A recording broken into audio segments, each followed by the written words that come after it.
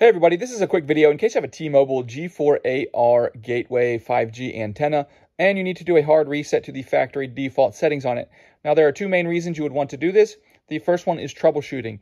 If this antenna is not connecting to the internet or doesn't seem to be responding or is not detected, things like that, where it's not working and you're trying to fix it, a hard reset can fix a lot of these things. Now you'll need to set it up again because it will be wiped to its factory default settings. And that's really the second reason you might want to do this. If you're trying to use this on a new network or in a new place and you just want to get all the configurations back to their out-of-the-box defaults, we can go ahead and do that. We're just going to come around back and we're going to find this reset button here. Now you're going to need a paper clip or a pin or something like that to press it.